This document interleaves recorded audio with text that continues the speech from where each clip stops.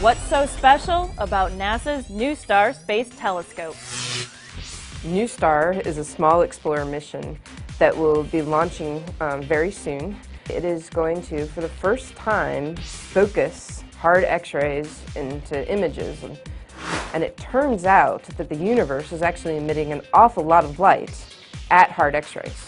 It means more or less that we've got an X-ray camera now, and we're going to take the X-ray camera and we're going to take a photo, and the result is it's going to be a much more sensitive view than we have ever had before of the hard X-ray universe.